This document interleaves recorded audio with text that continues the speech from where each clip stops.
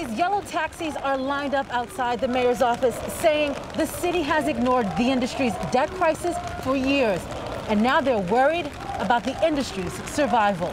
This was going to be my retirement plan because we don't have a retirement plan. We don't have a 401k. We don't have anything. Long before the pandemic, droves of yellow taxi owners were drowning in debt.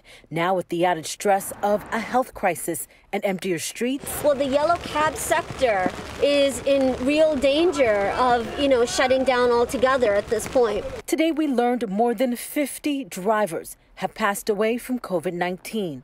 And some cab owners like Homero. I actually haven't worked since April because of the situation. Today outside the mayor's mansion, taxi drivers pulled up to sound off. Their protest began as the city council's transportation committee put the mayor's administration on the hot seat.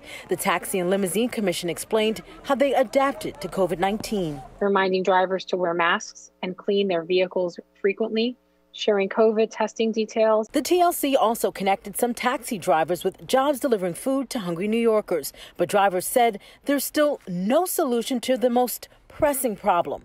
Yellow taxi medallion owners wrestling with crushing debt after the value of their medallions tanked. In the hearing, drivers shared their personal stories. Please help us for the debt forgiveness. We are dying. We just want our lives back. In January, the city's Taxi Medallion Task Force said it was time to take urgent and bold action.